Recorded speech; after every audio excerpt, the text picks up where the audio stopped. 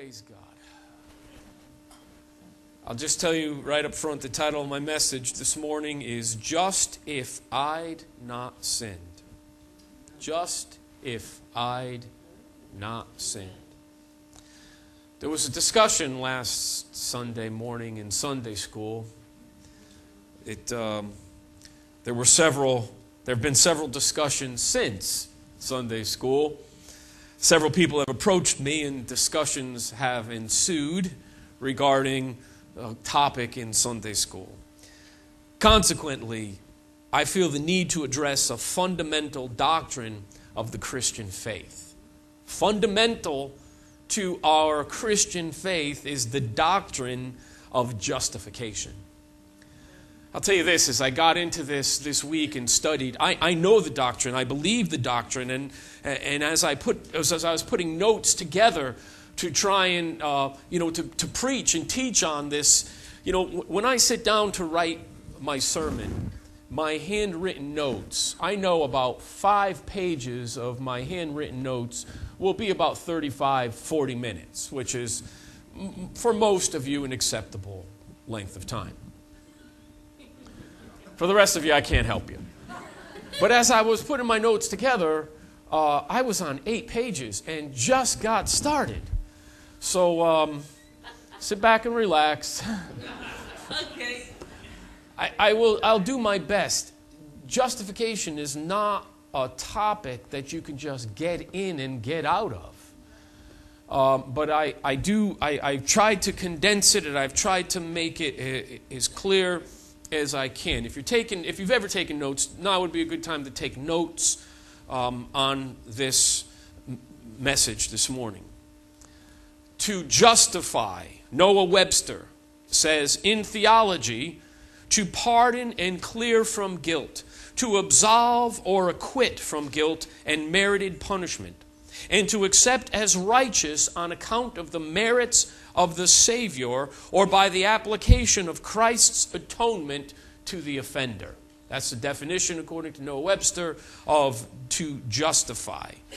Now, we're going to break this down and make application of this biblical truth as best we could this morning. Again, as always, the only thing that matters this morning, the only thing that really we care about, the only thing that we must be interested in is what God's Word says. Not traditions of men, not opinions of men, no matter how many men and no matter how old the traditions. The only thing that matters is what God's eternal Word says on this subject. Would you agree with me? Amen. I want to use Romans chapter 5 as our text, and I'd ask you to please turn there and stand with me as we honor the reading of God's Word. Romans chapter 5. As we begin this, I will be honest with you, as we read this, it's not an easy read in the King James Bible. I understand that. But go along with me, and I hope to make it clear as I begin to preach. Romans chapter 5, beginning at verse 1. Therefore, being justified by faith, we have peace with God through our Lord Jesus Christ, by whom also we have access by faith into this grace wherein we stand, and rejoice in hope of the glory of God. Not only so, but we glory in tribulations also, knowing that tribulation worketh patience, and patience experience, and experience hope.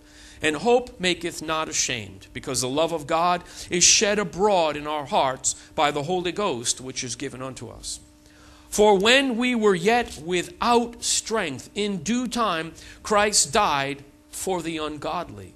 For scarcely for a righteous man will one die, yet peradventure for a good man someone even dare to die.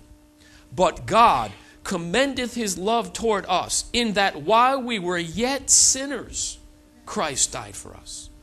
Much more then, being now justified by his blood, we shall be saved from wrath through him. For if when we were enemies we were reconciled to God by the death of his Son, much more, being reconciled, we shall be saved by his life. And not only so, but we also joy in God through our Lord Jesus Christ, by whom we have now received the atonement. That word is reconciliation. Wherefore, as by one man sin entered into the world, and death by sin, and so death passed upon all men, for that all have sinned. For until the law was in the world, until the law, sin was in the world, but sin is not imputed when there is no law. Nevertheless, death reigned from Adam to Moses, even over them that had not sinned, after the similitude of Adam's transgression, who is the figure of him that was to come. But not as the offense, so also is the free gift. For if through the offense of one many be dead, much more the grace of God and the gift by grace, which is by one man, Jesus Christ, hath abounded unto many. And not as it was by one that sinned, so is the gift. For the judgment was by one to condemnation, but the free gift is of many offenses unto justification. For if by one man's offense death reigned by one, much more they which receive abundance of grace and of the gift of righteousness shall reign in life by one, Jesus Christ. Therefore, as by the offense of one judgment came upon all men to condemnation, even so by the righteousness of one the free gift came upon all men unto justification of life.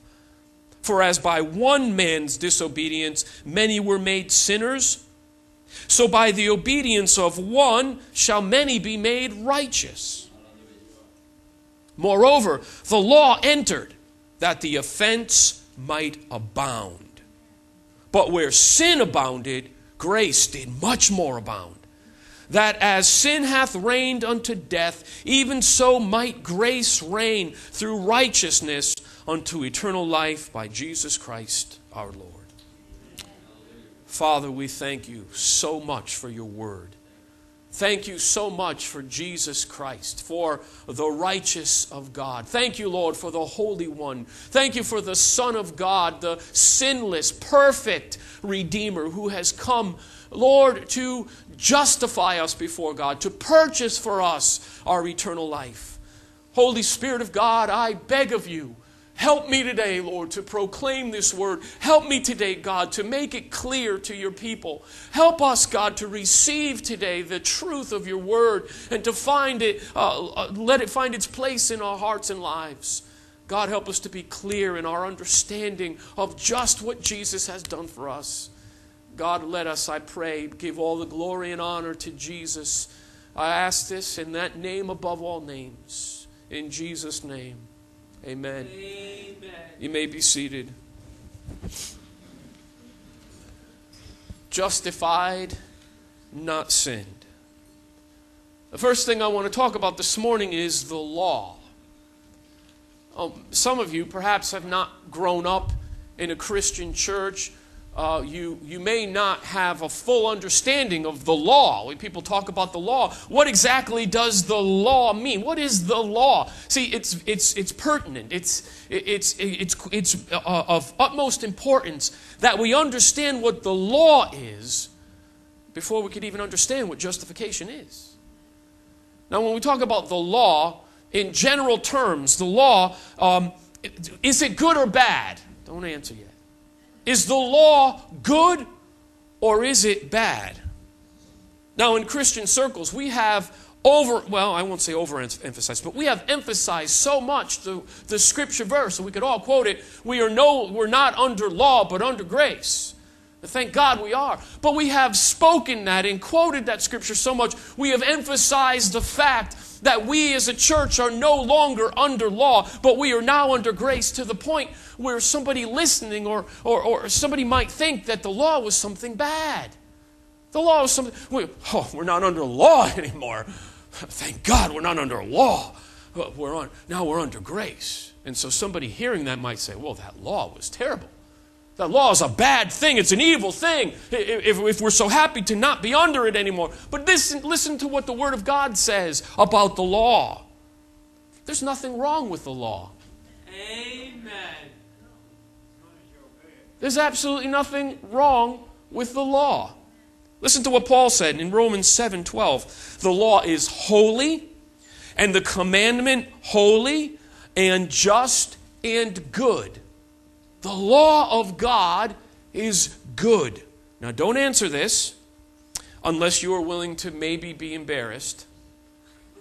Okay, if you're sure of this answer, then go ahead and answer. Otherwise, just listen.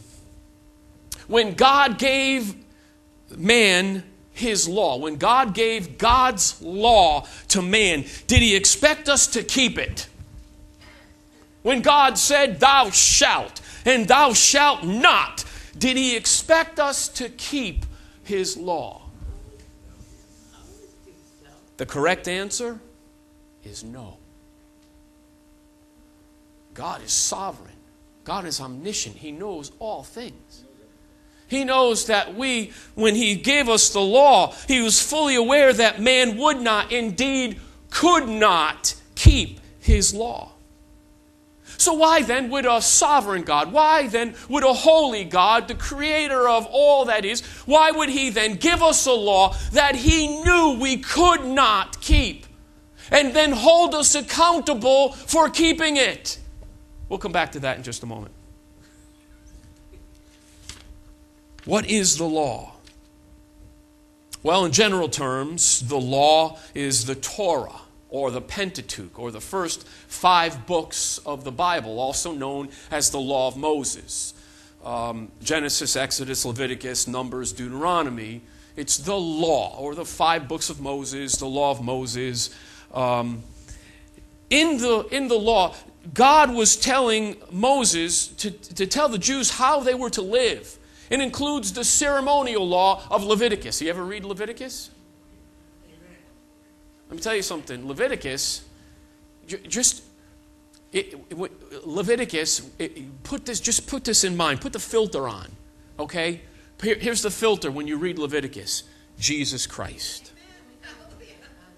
And when you read Leviticus with the filter of Jesus Christ, the Lamb of God, the blood of the Lamb, you see Leviticus in a whole new way. It is the gospel of Jesus Christ in typology.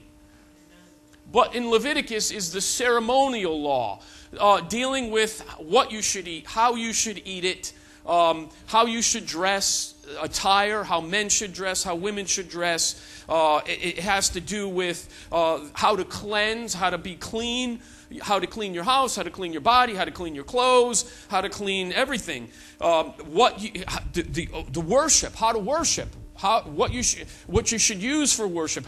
It's all ceremonial law. In essence, God was telling Moses how the Jews were to live a holy life.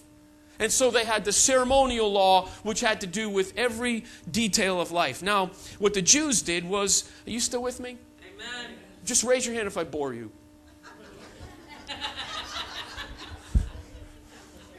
What the Jews did, what the Pharisees did, was they took these 5 books of the law and they created 613 laws called the Talmud. The Torah, or the Old Testament law, the 5 books of Moses, now became 613 laws. And Jesus rebuked the Pharisees, by the way, when he came, and said, "You Pharisees, you've put laws upon the people that you yourself can't fill."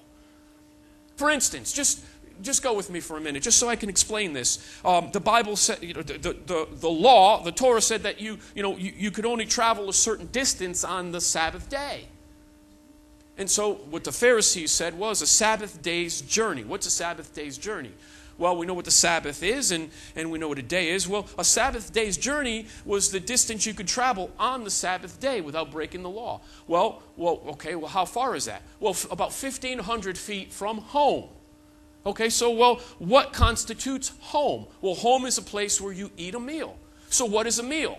Well, something to drink and something to eat. So bread and water would be a meal. Okay, so so now if you wanted to travel some distance on the Sabbath day, according to the Talmud, you would take some bread and some water, and you would place it every 1,500 feet somewhere during the week, so that on the Sabbath day, you could travel from home to your bread and water, which was home, and you could travel another 1,500 feet to bread and water, and you were home again. And so and they circumvented the law. And all of this nonsense. There was just so much burden upon the people, and this is how the Jews were expected to live in order to please God. The ceremonial law, and then what Jesus rebuked the Pharisees for was increasing the law to show holiness. When we talk about the law, it also includes the 10 Commandments, or the moral law of God. Thou shalt not. As Christians, we are more concerned with the moral law, with the 10 Commandments.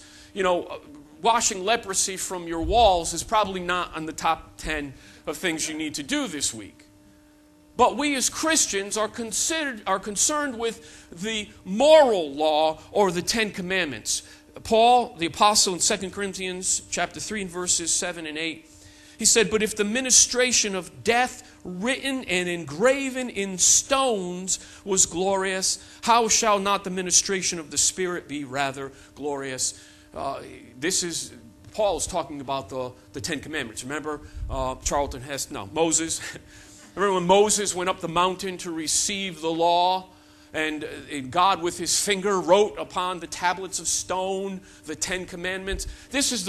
Paul's making reference to the 10 Commandments here.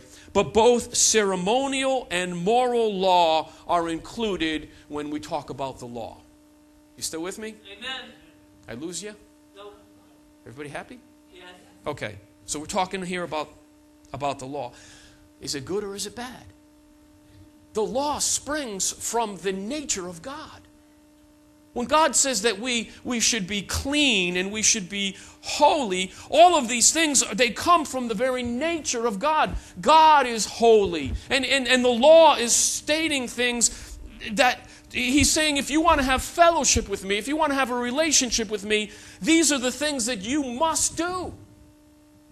You can't enter into my presence unless these things are done. And so it reveals the absolute holiness of God. To have fellowship with God, we would need to do all of these things.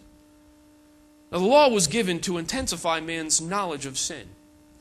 Romans chapter 3, 19 and 20, Paul says, "Now we know that what things soever the law saith, it saith to them who are under the law, that every mouth may be stopped, and all the world may become guilty before God. For by the law is the knowledge of sin." What does he say? What's Paul saying there? You come from out of state. You're coming down I-91. You see the exit for Route 15, the Parkway. You're doing 65 miles an hour on 91. You pull off onto Route 15, you're doing 65 miles an hour.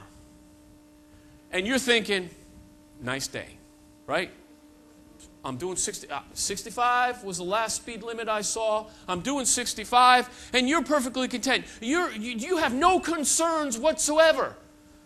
But a couple hundred yards down on the Parkway, you see that sign that says 55 miles per hour. And all of a sudden, you realize, I'm speeding. You get the picture? You had no idea you were speeding.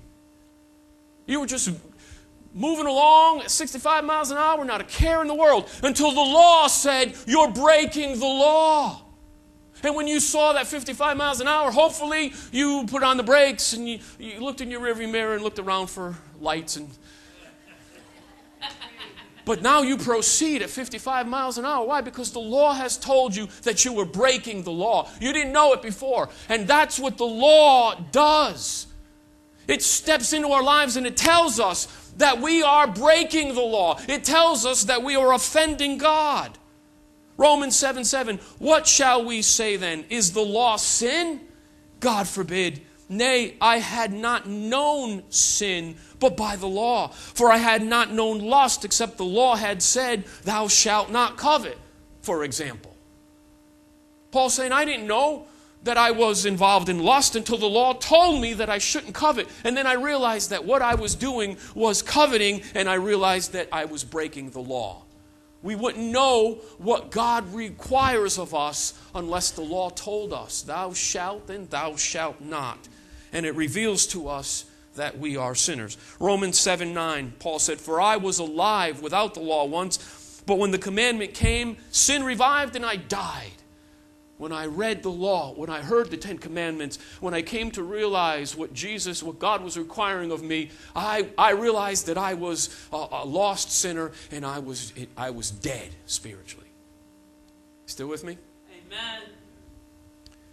The law didn't make me guilty. It revealed to me that I am guilty. This is why we must preach the law. Oh, Pastor, no, we're not under law. Yeah, that's exactly right. But until we come to Christ, we most certainly are.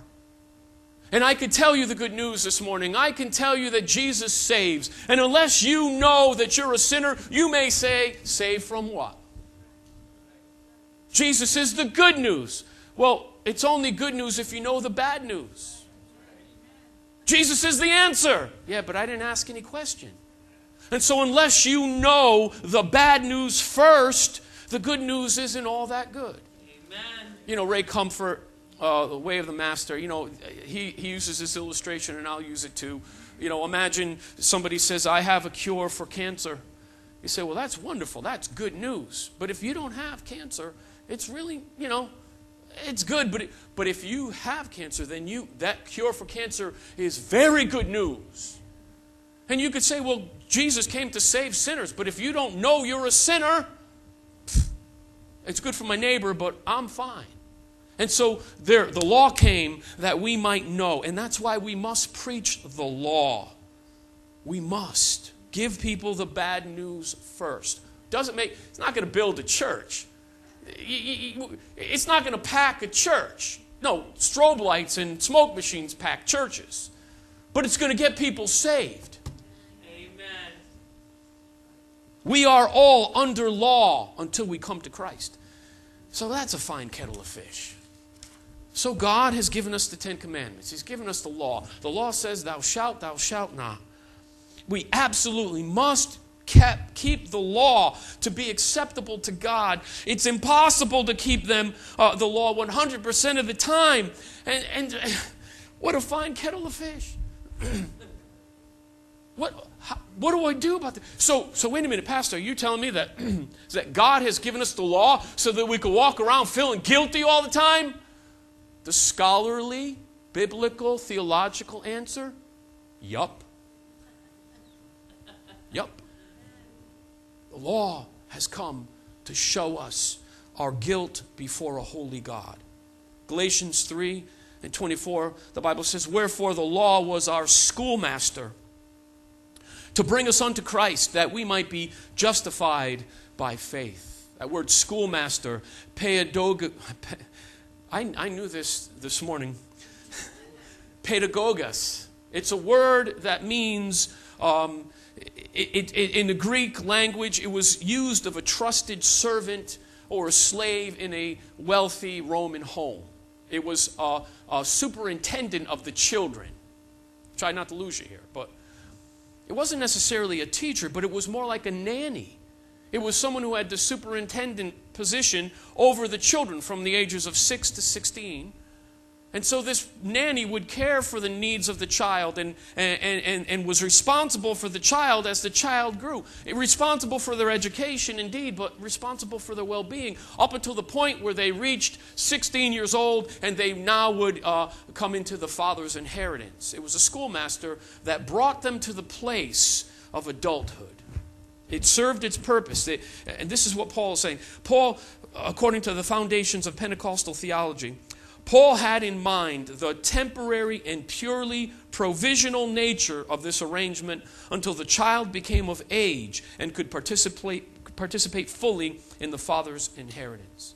In other words, Through the law, we are brought to the understanding of our need for grace. That's what the law did. It carried us along until we realized that we are in desperate need of grace. That we cannot fulfill the law. We cannot keep the law. And by the working of the law, we cannot please God. Because we keep failing. You with me so far? Amen. All right. Secondly, and there's only 2 points. What justification is. Sin is a separator from God. As illustrated in its original occurrence, Lucifer. Lucifer, by the way, was created to be an anointed cherub. If you look at Ezekiel 28, I believe this is speaking of Lucifer. He was a beautiful angel. He was beautiful in God's creation until sin was found in his heart. Until he said, I will be like the Most High God. And God said, no, not on your life. And he was cast out of the presence of God, cast out of heaven, cast down to earth. And this anointed cherub who said, I will, was separated from the presence of God. Comes down to earth and messes with, Adam and Eve. And here again, in the first occurrence on earth, here is Adam who was given charge over all the garden. You could have all the trees. You could do whatever you want. Enjoy yourself. Just do not eat of the tree of the knowledge of good and evil. And then Adam said, and Eve said, we will have the knowledge of good and evil. And so they ate of the tree, and God cast them out of the garden, separated from what Adam used to walk with God in the cool of the eve, had fellowship with God. They spoke face to face, friend to friend, and God said, no, your sin has separated you. Cast them out of the garden, and sin separated. And when that happened, sin came into the world, sickness came into the world, pain, death, sorrow came into the world, and sin separated from the presence of God. It's not human goodness, but God's law that is the standard. God doesn't, you could say, well, I'm a good person. I look at my neighbor. My neighbor's a bad person. But comparatively speaking, I'm pretty good. I don't smoke or chew or run around with boys that do. I don't hurt anybody. I don't steal anything. I'm a good person. But you see, friends, the problem with that logic is your goodness, man's goodness, is not God's standard. Amen. His standard is his standard. His holy perfection is his standard. His law is his standard, and we fall short. His law is too lofty for us. In fact, he knows that we can't keep it. Paul, the apostle, says in our text here, by one man sin entered into the world, and death by sin. And so death passed upon all men, for that all have sinned, Romans 5:12. By one man, Adam. Now, the Bible doesn't make this clear exactly how this happened, just that it did. Some theologians call Adam the federal head of mankind. In other words, he was the responsible party. And because he sinned, and we are born of Adam, he was responsible, and so we've inherited his sin because he was the federal head. Some theologians say that we were in the seed of Adam when he sinned, and so therefore we sinned when Adam sinned. To be honest with you, I don't understand. I don't understand. All I know is that the Bible says that because Adam sinned, sin has come in by one man. Sin has entered into the world, and so we have all sinned. That's a fact. That's a biblical fact. That is not to be debated in any way or shape or form. You see, you know this to be true. I don't know if we have any children in the nursery today, and I'm sorry if you're a parent or grandparent. I don't want to insult you in any way, but if you've ever seen children, the first word is mama, second word dada, third word is mine, and fourth word is no. And nobody ever taught them. Right? Well, you don't teach your kids, you don't have to teach your kids to sin. They do it quite, it's there, it's in them. We are born in sin. And it's a fact, you could see it, it's all over them. We inherited Adam.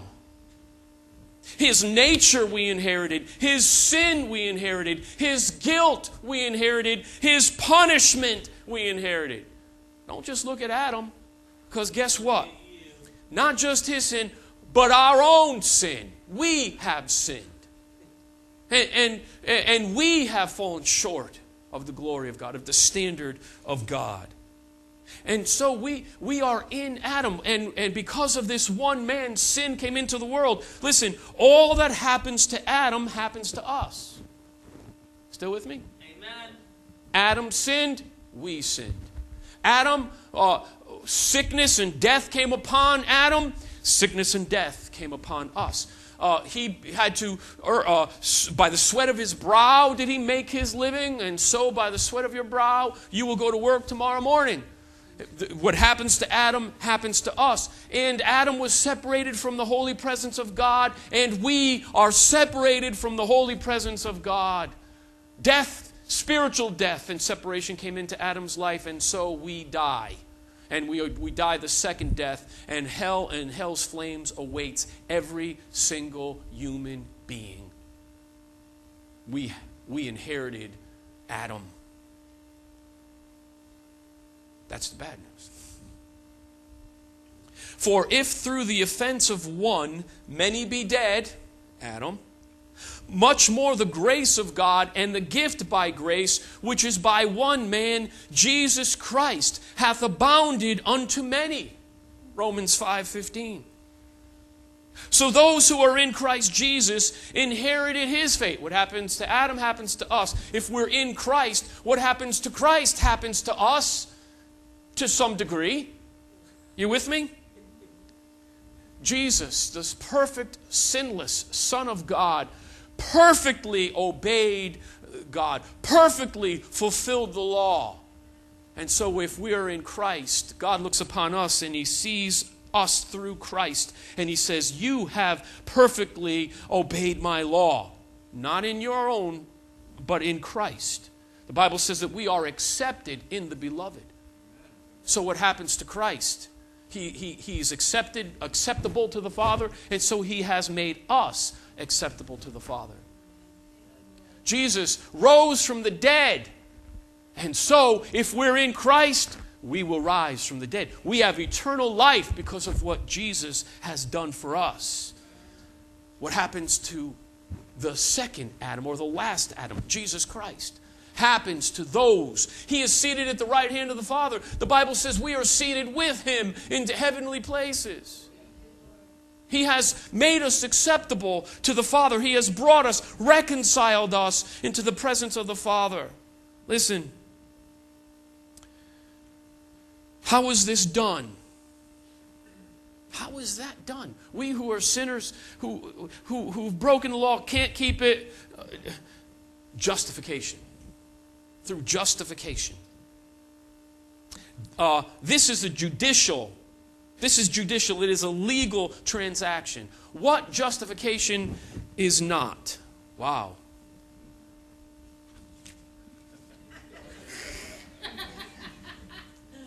What justification is not? Romans chapter 3 verse 20 says, therefore, by the deeds of the law, there shall no flesh be justified in his sight. For by the law is the knowledge of sin. No flesh can be justified in God's sight by keeping the law. No one is justified by attempting to keep the commandments. Why? Listen to me. Why is this so difficult?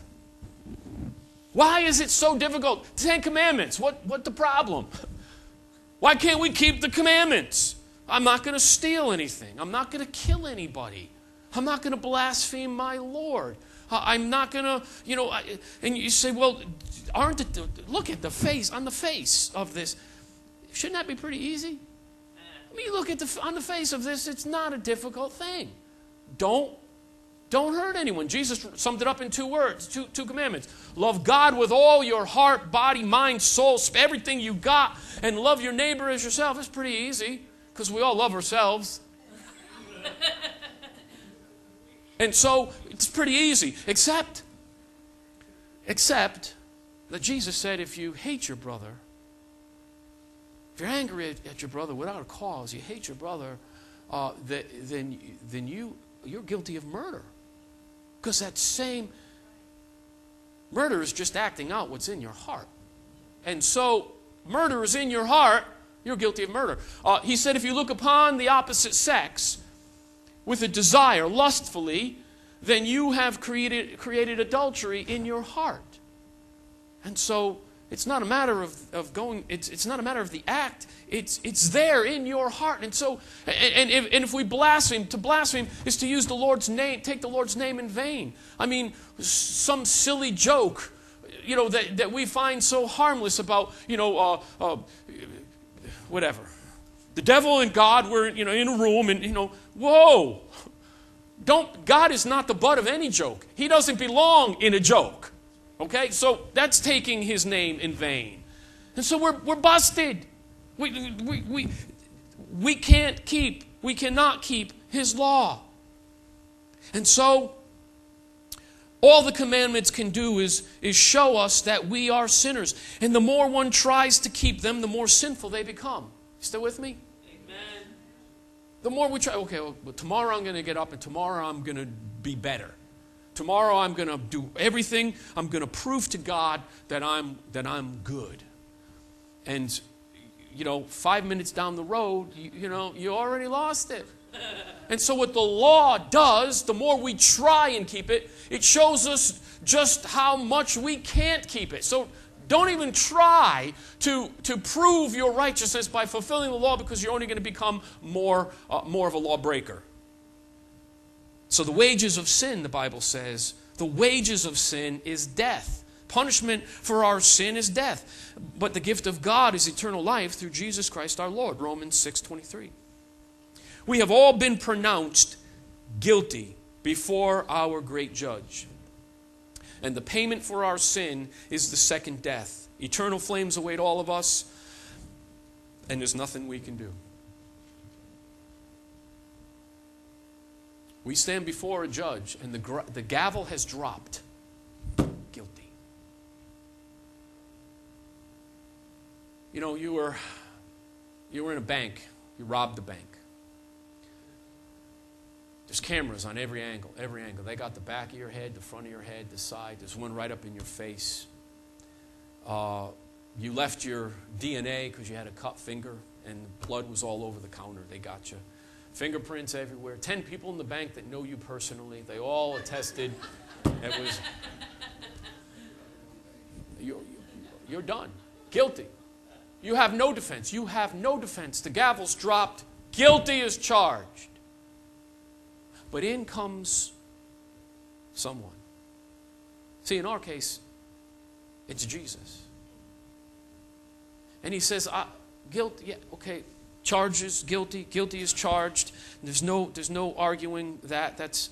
But he is innocent. In fact, he is the only innocent man. Can I just tell you something? He is the only one who was immaculately conceived. He was the only one that was born sinless. He was the only one that lived sinless. He is the only one who could pay the price.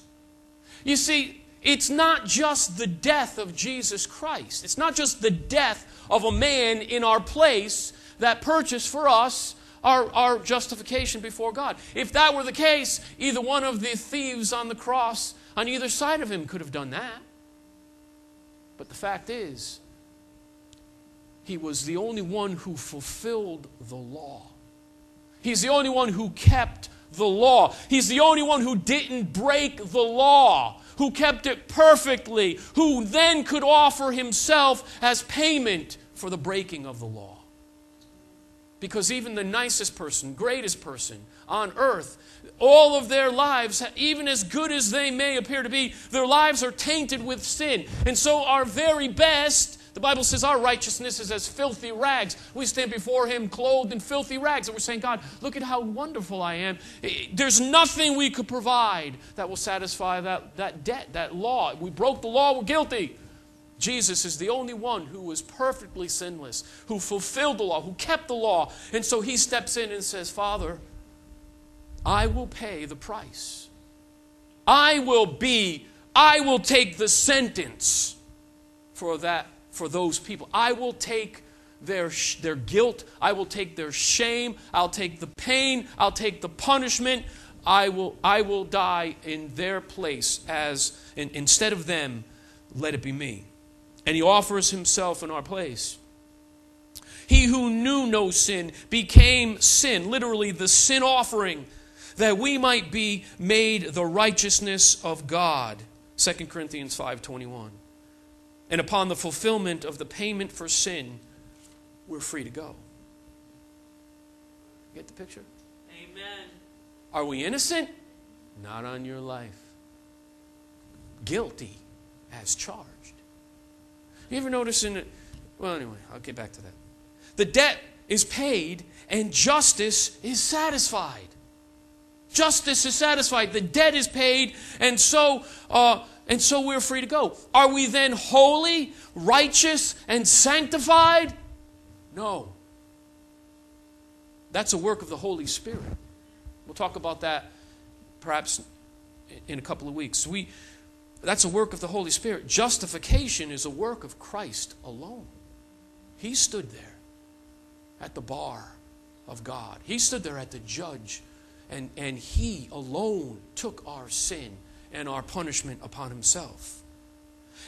Is it a pardon? Are we pardoned? No.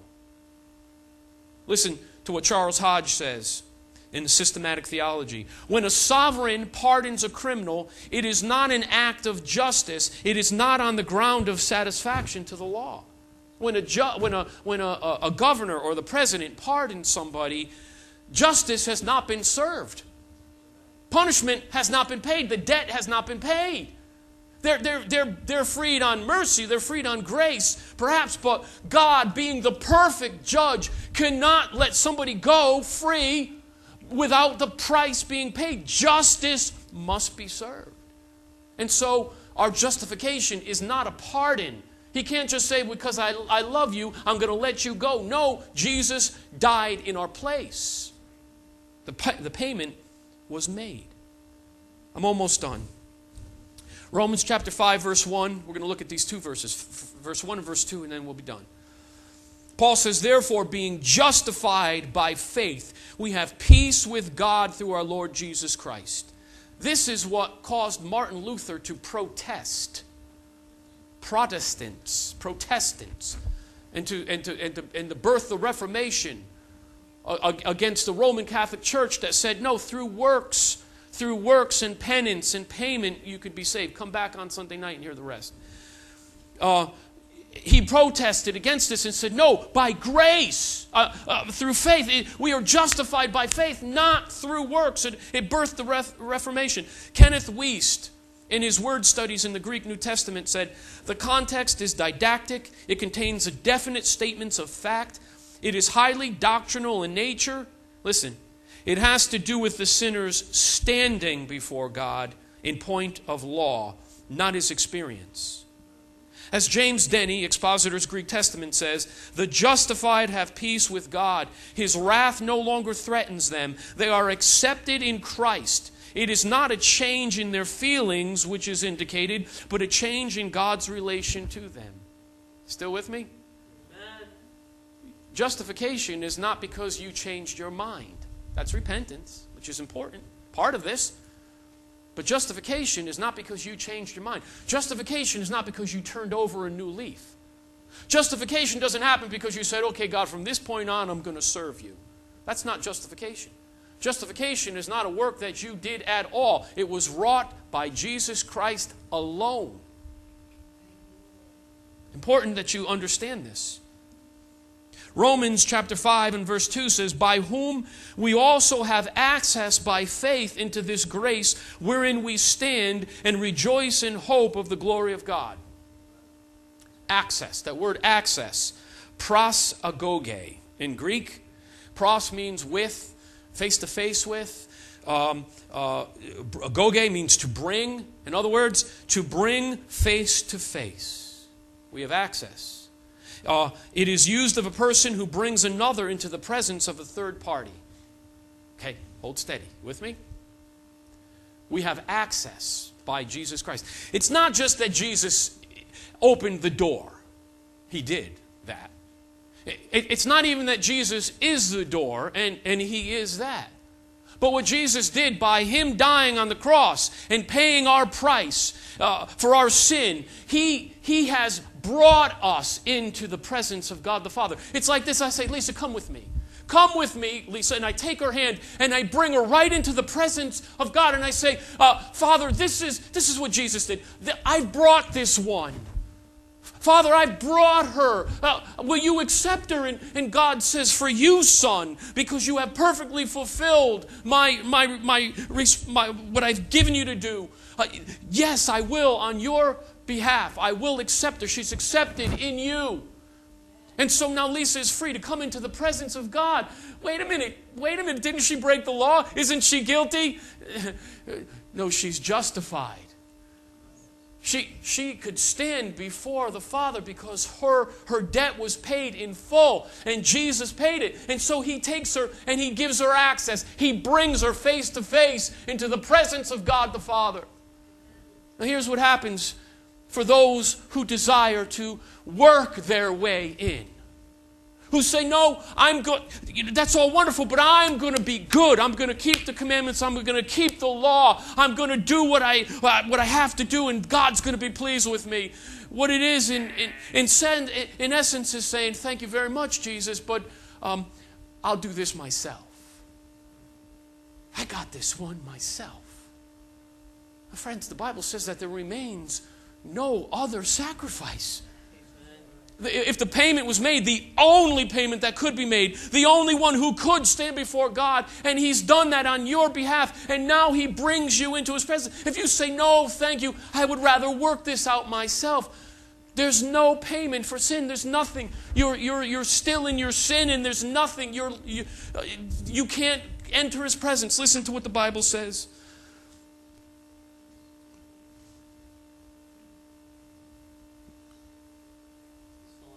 No, what I did was I missed the most important part of this in Romans 8 verse 1. There is therefore now no condemnation to them which are in Christ Jesus because of what Jesus has done. And if we reject that, then Galatians 5:4, Christ is become of no effect unto you, whosoever of you are justified by the law, you are fallen from grace. Kenneth Wuest says one could translate it this way: you have become unaffected by Christ. The one, the only one, the perfect one who came to die in your place, the only one who fulfilled the law of God, the only one who can purchase you, who has purchased for you access into the presence of God the Father, and He is of none effect.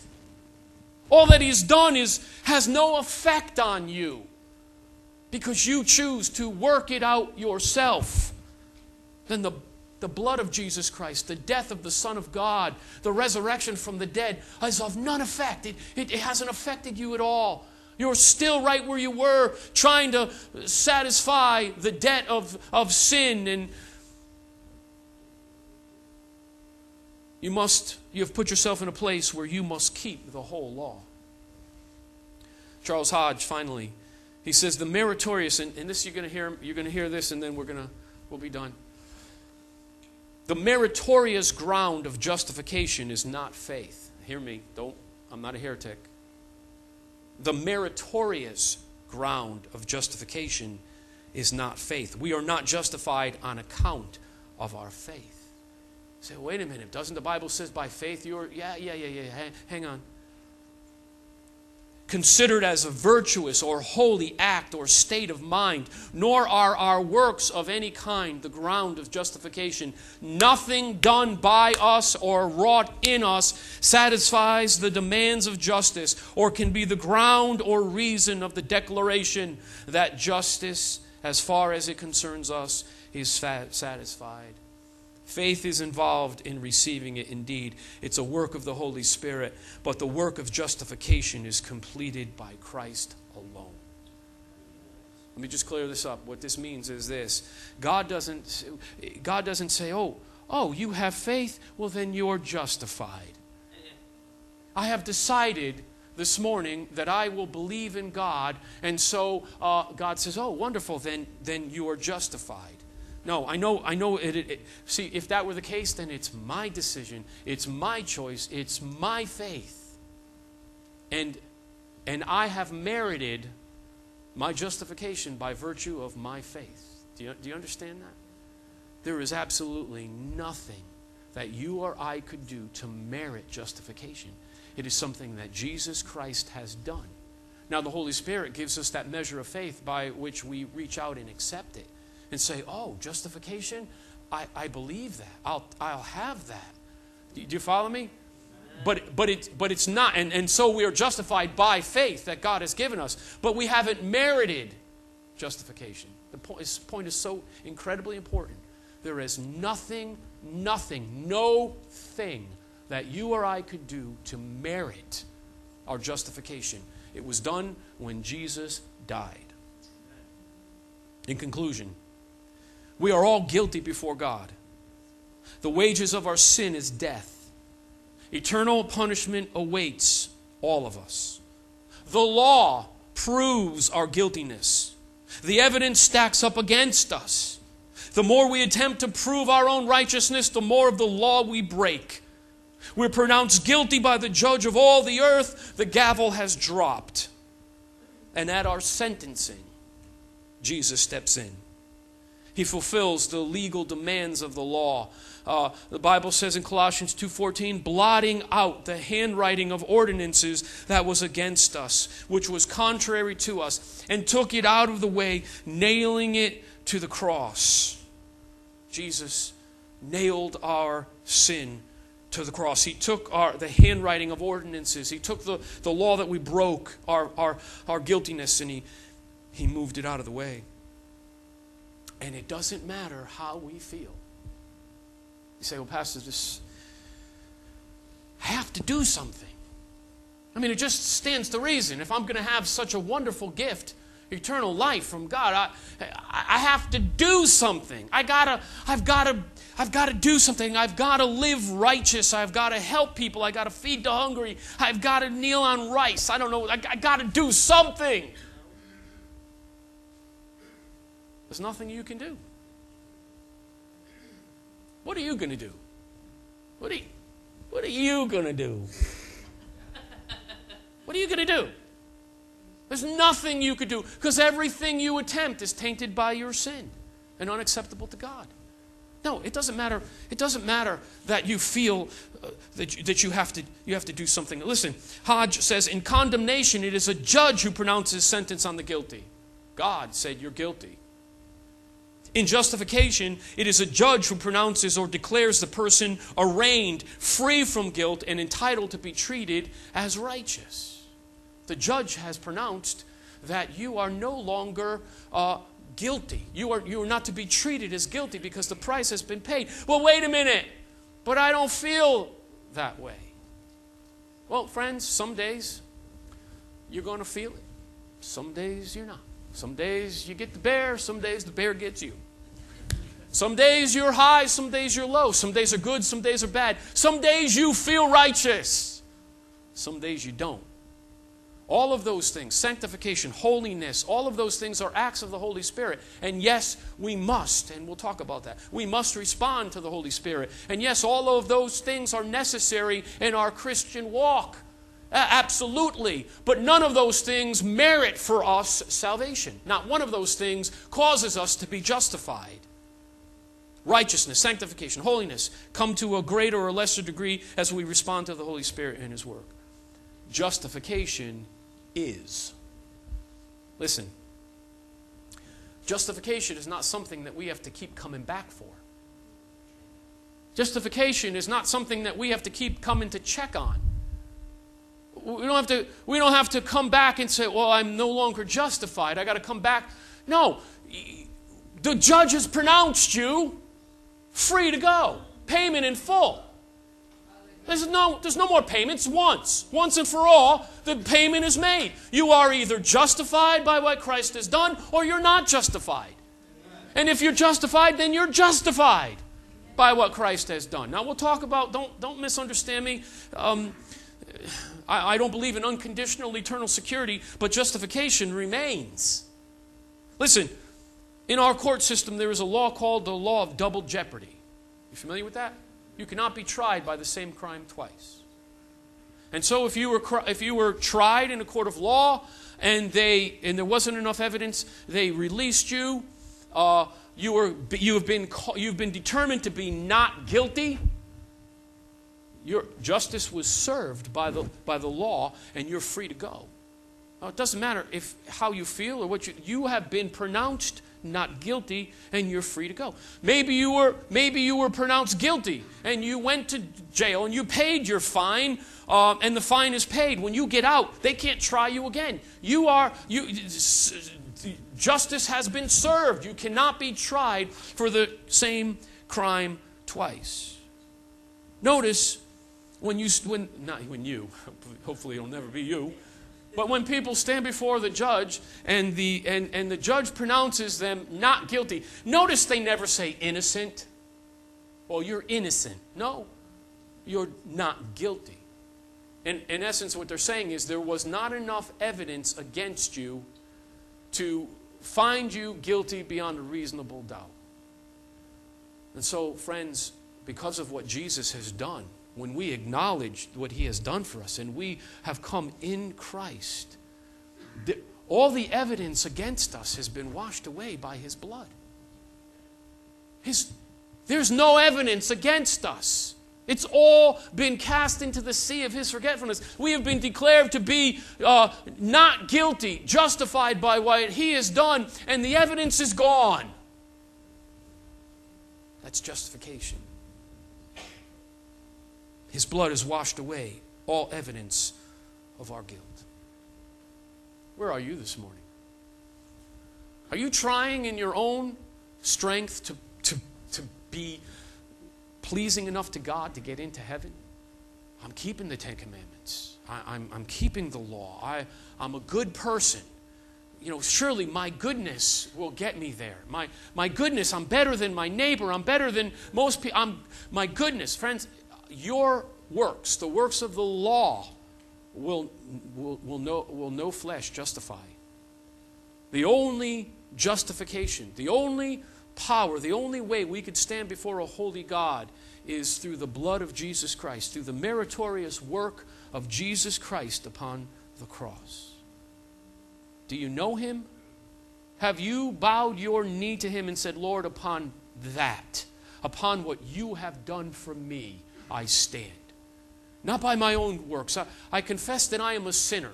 Your law tells me that I'm a sinner, and there's nothing I can do about it. And I acknowledge today, Lord, there's nothing I can do about my sin. I'm separated from you. I understand that the wages of my sin is death, separation for eternity, and I have no plea. I'm done.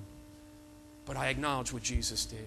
I acknowledge that He went to the cross. I acknowledge that He was perfect, and that He died in my place, and that you were pleased with Him. And because of what He has done, I want, by faith, I want to accept that. By faith, I want to reach out and take that justification that He purchased for me. I want to stand before you. Is that you this morning? Is there anybody here this morning and you would say, I need that. I need to be restored to the Father. I need the justification that Christ has purchased for me. I realize that I can't do it on my own. And I need Jesus. Is there anyone here this morning? Your eyes are wide open. Your heads are fully alert. But you know that you need Jesus. Then would you just raise your hand? Okay. You child of God. We're going to talk about holiness. Last week I talked about the narrow road. It's a narrow road. And it will always be a narrow road. Obedience to God is not an option. We must obey.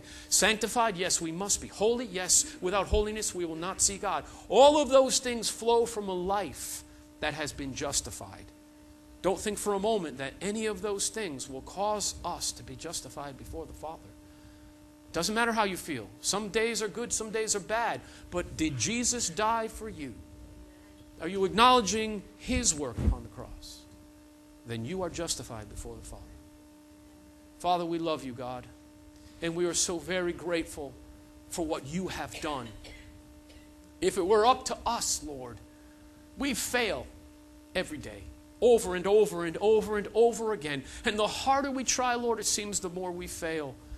And Lord, the enemy comes and he condemns us. He tells us that you are not pleased with us, that there's no way that you can ever be happy.